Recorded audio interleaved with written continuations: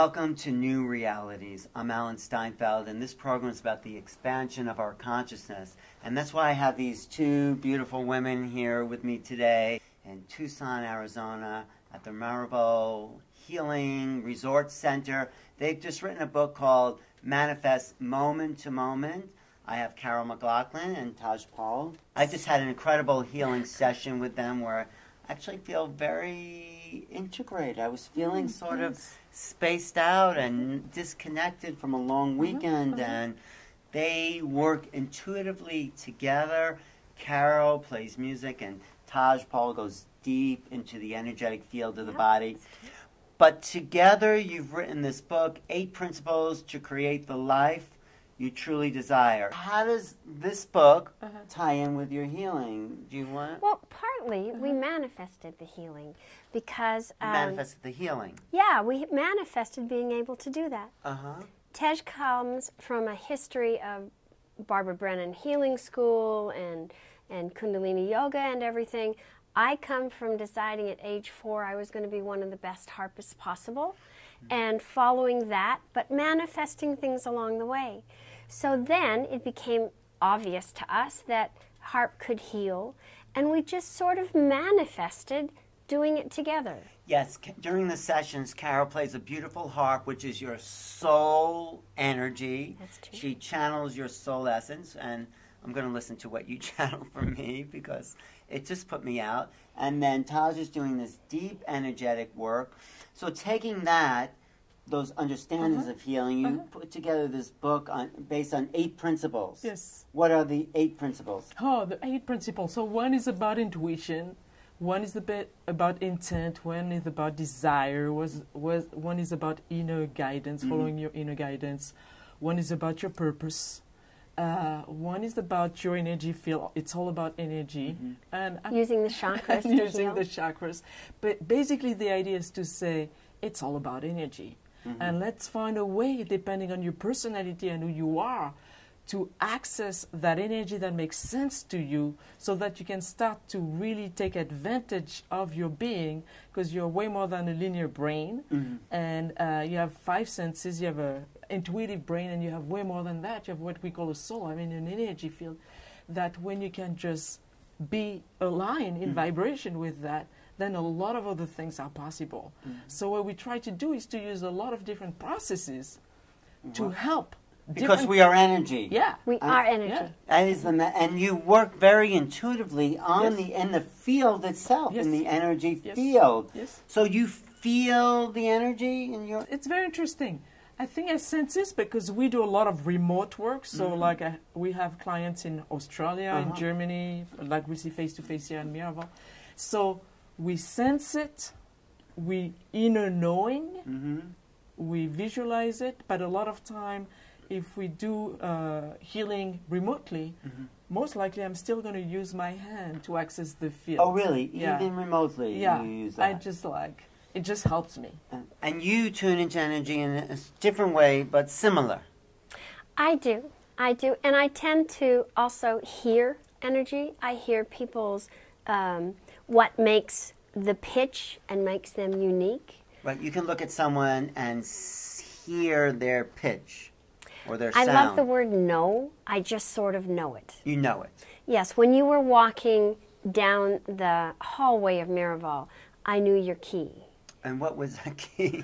It started off in E-flat major. Really? Is that a good key? Yeah. It's a wonderful key. I know one is not better than the other, no. But it's just my frequency. It's just your frequency. Yes, it is. But is that my frequency in balance, or can you tell if like someone's out of balance if they have like a flat key? It would be more that, it would be like dialing a radio to a channel and not being quite on the band. And so if the person's out of harmony with who they really are, you're getting static. And if then you, for example, work in the energy field as Tej does, or work in the music side as I do, you can bring that into alignment, and then there's vibration. And as you're feeling, it feels different. I do feel better, I have to say. So bringing in harmony is the key to manifesting moment to moment. True. It's one of the key. The other key is like the ability to receive. Because a lot of people get stuck in trying to figure out, to find out. And the more you want to find out, the less you're going to find out, as you know. The more you want to find out, the less you're going to find out. You get more confused. Right. So you just let it in. You have to let it in. So music is one way. Finding any way is going to help you to relax. Finding your joy. So it could be a simple way like that. But therefore, so that you start to tune in at a different level of frequency, which is not thinking in a linear pattern. Okay. Yeah. I get it. Yes. And I think an important part of the book is called Manifest Moment to Moment, because every moment that you have the potential of altering where you go from there. How you think, how you vibrate, how you process, how you choose to focus your intent and your energy towards achieving what you want. Every moment. So let's go through let's go through the 8 principles so people get a really clear understanding and they'll want to buy the book. Yes? Cool. Okay. Cool. So the first principle is intuition, right? It's about the soul mission. The soul mission. But it doesn't really, the order doesn't really matter. matter. No, but let's start somewhere. Yeah. So let's take the soul mission.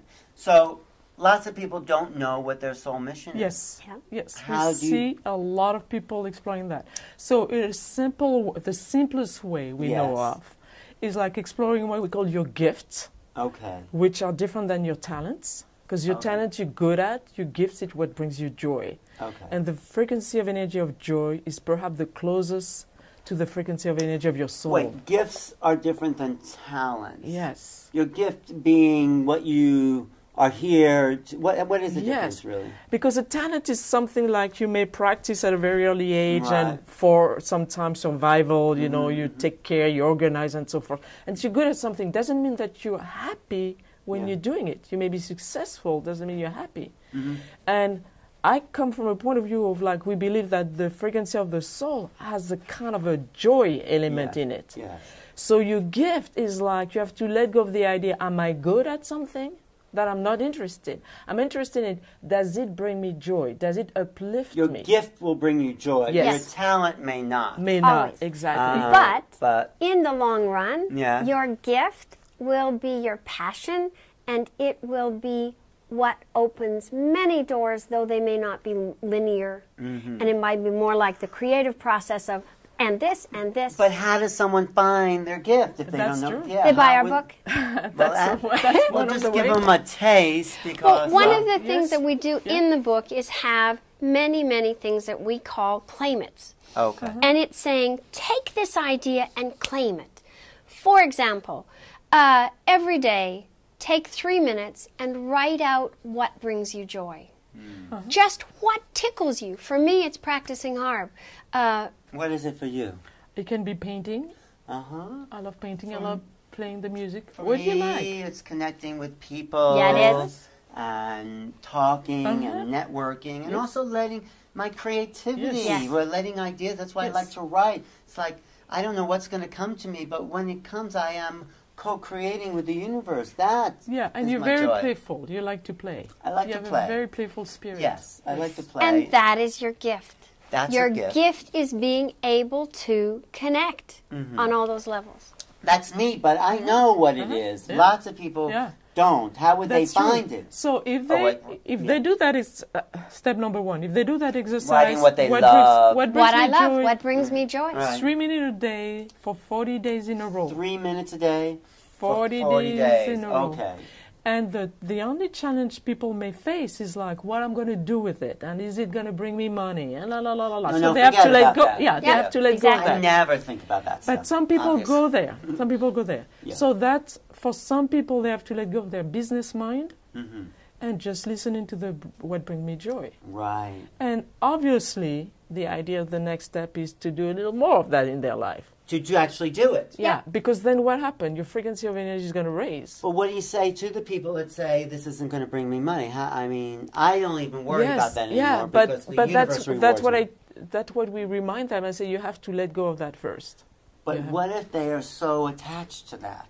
Well, we don't say to them, let go of everything and just do this exercise, what brings me joy. So find still your way to get your safety net right. first. But I think you don't even need that. I think you just follow your joy. The universe will provide. Yeah, always. Does. Right. It always does. Yeah. It does. Yeah. No, I feel that. Yeah. Okay, so that's like number one step for manifesting. That's one of the aspects. One of them. We can go, I mean, there are way more in the soul mission, but No, one of element. course. Yes.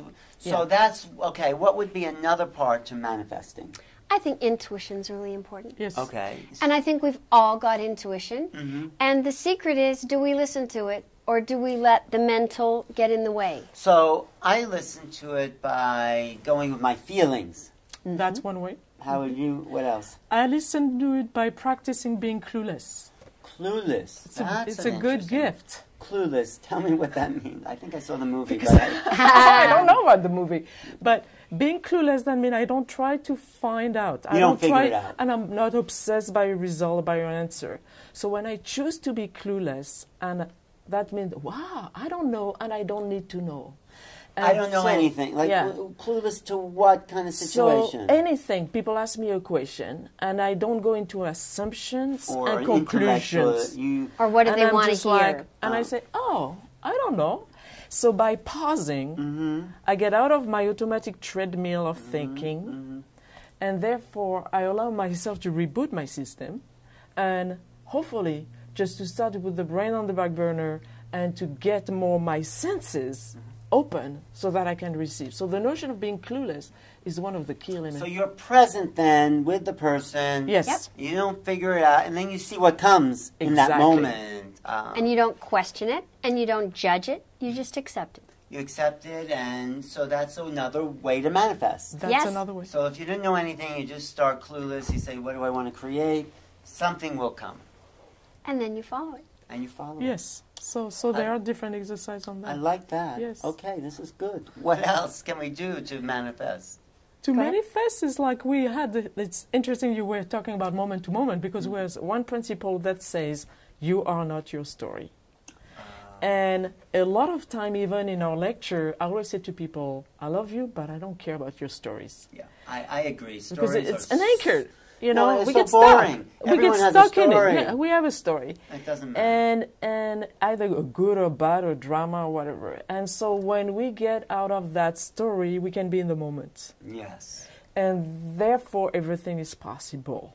And there is not like a whole conversation. You know, when I used to be in corporation, because I used to be a corporate person? Yes, in the human resources field. And it was very interesting to see when people were not making their budget, they were spending hours to find good explanation about why they didn't make their budget, instead of spending time to saying, what could we do to make it? So they was just talking some stories. And a lot of time when people don't create something, they always say, well, I didn't do it because blah, blah, blah. Whatever the story is. Yes. And so it just, when we shift and we remember that everything is possible moment to moment, then we start from scratch all the time. I think there's a good story of you getting out of the corporate structure into this work. Yes. Can you tell us a little bit about that? You know what? I was officially very successful. Yeah, as a corporate. As a corporate, but I was unhappy with myself. You weren't satisfied at all. And I knew it was time to go. And at that time, I didn't know. What kind of corporate thing? I was in the hospitality industry, and I was vice president of human resources, and I was in the leadership field, so I was in human stuff, you know. But I knew it was time to go. And so I did it not in a subtle way, because I didn't know how to be subtle, but I wanted a shift. So I left the corporation I was in, which was in Paris, and I moved to New York. And I say, we start from scratch. Nothing.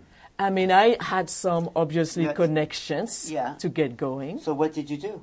I started by doing executive coaching first, you know, so close to my field. But then little by little, I did some different healing school. I practiced. Barbara Brannan. Barbara Brannan was the one. But was it easy to let go of the corporate? Were you still... No. The first 6 months, I freaked out. I was scared. But how did you get yourself from corporate to New York? How were you able to convince yourself it's like to let go?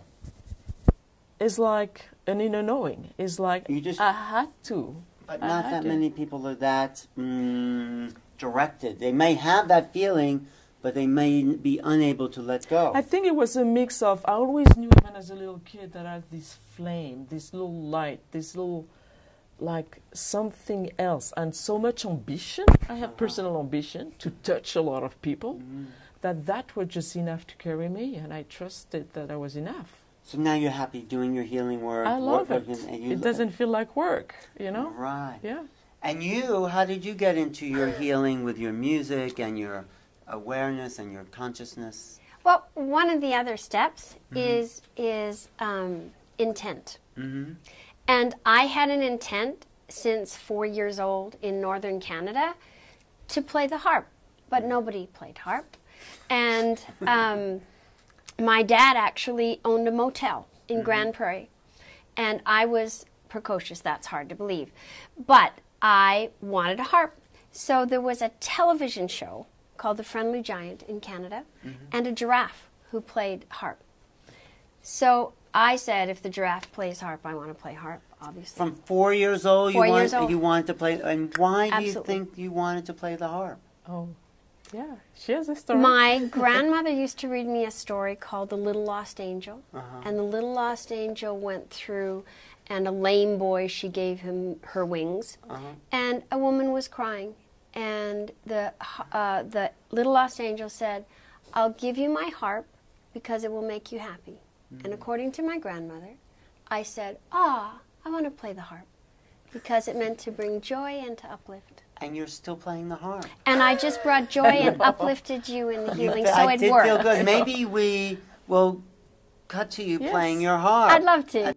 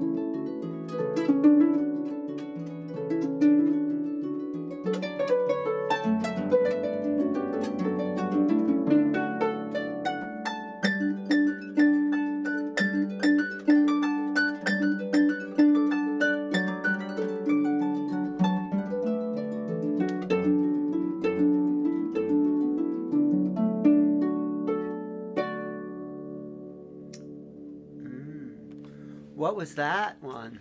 It's called Danza la Pastora by Ernesto Halfter. Wow. I transcribed it. You're really into it when you play. I mean, I love it. It takes you over.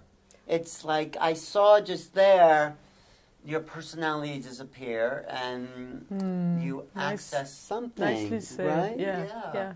Something else comes on and it's like you're intent and you're focused and the rest of the world disappears and you don't have your personality disappears and you are communicating with the divine through your fingers and the instrument. So how great is my life that I get to practice communicating with the divine and bettering myself many hours a day. And you do that with your hands. I do that with my hands too. With your energy. Yeah. So everyone could do that. Everyone could live that way, of course. I mean... Well, everyone has a passion. Everyone has their soul mission. And I really think from working with a lot of people, when someone is truly in harmony with their desire and they're doing what they love, whether it's an artist or a caregiver, if they're really doing their heart's intent, they vibrate. Yes. They're in harmony the same as I am with my harp. And it never wears off. And always be excited because it could sound better and it could sound more luxurious and it could sound more joyful. But it also sounds good just the way it is too. We pray so. You accept how it also sounds, right? Oh, I love it. Having it sound better than that. Yeah. Well, that's a great demonstration of manifestation. I Because think it is. that's amazing. What else can people get from this book? We have a whole principle on energy. And saying it's all about energy. And you know that. I mean, you're a master at that. I like energy. I feel energy. Yes. Because actually, we are moving into a time of energy medicine and understanding ourselves as energy. Yes. Yes. Yes. So. And we have a vibration that gives off a sound. Right. Say more about that. So one of the things that I've studied a lot is that your lungs move and your heart moves and your blood moves, and that causes vibration. Vibration, by definition, has to have sound associated.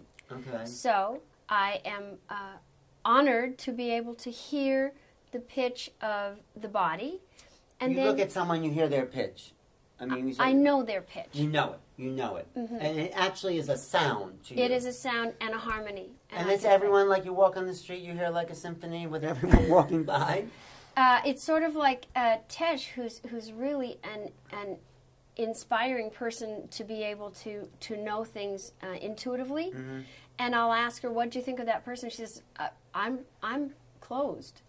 I'm just worrying about what I should." So the same thing. Oh, I can access a person's. If you tune into that. Yes. But most of the time you choose not to. Out of deep respect for them. Out of respect. Otherwise you just like hear all these musical notes. Yeah. But say more about the energy principle. The energy is like remembering people, again, that if they are sensitive to patterns, because we know we repeat patterns over and over and over. Like 2 days ago, it was very interesting. Clients came and she wants to lose weight. And she said, try everything. And I look at her and say, no, you tried nothing, because she started and she stopped. She started and she stopped. So their thing is not about finding the magical whatever answer. The pattern we looked at is you're stopping and starting and stopping and starting, and you do that everywhere in your life.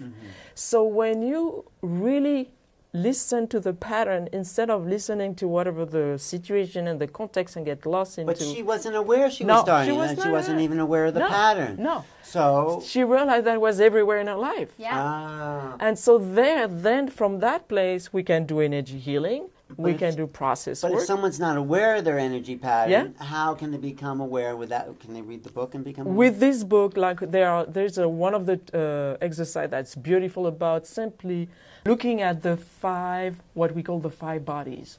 Yes, talk about that. Which is the physical body, the emotional body, the mental body, the heart body. Heart body? Yeah, and the spiritual body. Okay. They all have 5 different vibrations.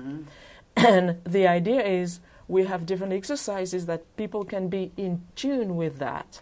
So it's not logical, it may not make sense, but if they access those bodies, they will get some insights. And many people have one body or one level that they're most comfortable with. Some people are most comfortable with the mental. Right. And they, by doing the exercises in the book, can realize, but I want to be more heartfelt. And so they can learn to open up to that. Or somebody who is so heartfelt that they have no boundaries can just be a roller coaster driving their family nuts, and they can realize that and say, so I want to realize the boundaries of my physical body, and that'll help me. So we have to integrate all the bodies. Yes. Yes. And make them all evenly accessible. Yeah, or at least, as you say, first step, being aware. I mean, you love about that notion of awareness. Aware of the bodies. It's like, wow, I'm only, accessing just that part of me. Well, most people are aware of heart body. Explain what that is. You know what? The heart body, if you look at simply, a lot of people know about the chakra system. One way to define the field. The chakra, the heart chakra is what? The bridge between the physical and the spiritual. Right, the so the animal heart, and the yeah, human. so the heart has one foot in both sides. Isn't that interesting? But the heart, love is not an emotion. Love is unconditional. And so therefore there is no boundaries there. But one way to practice developing the energy of the heart is to learn to receive, not to learn to give.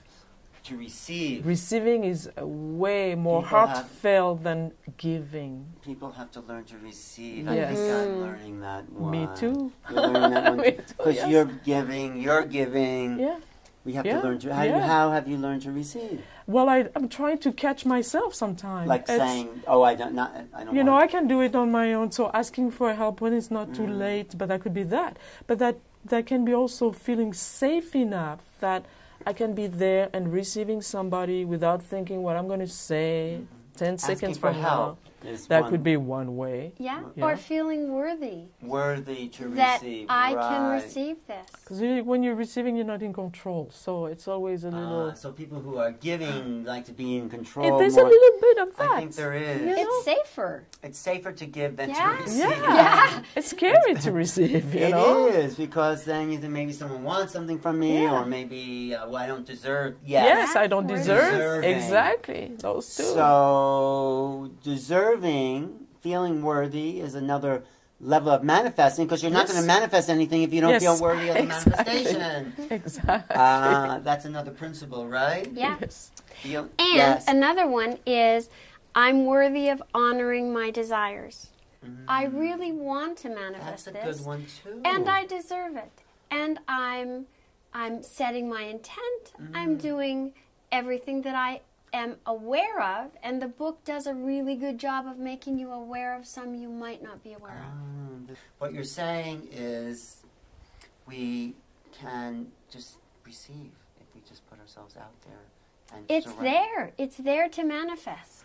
And there's nothing linear about manifesting. There's nothing linear, No. like it has to take Yeah. these steps to No. Yeah. do. It's not linear. That's another principle. To That's manage. constantly there, underlying it's through every Totally. principle. Nothing is linear. So I want something. I don't have to do all these things to get it. It may just come. If is that part of what you mean by nonlinear? I would set your intent. Mm-hmm. I would really like to receive this. I feel great because I know I'm going to receive this. I think it would be fun to do this, and it might help. And it's fun anyway. So it's all towards the path. And the great thing is it can leapfrog.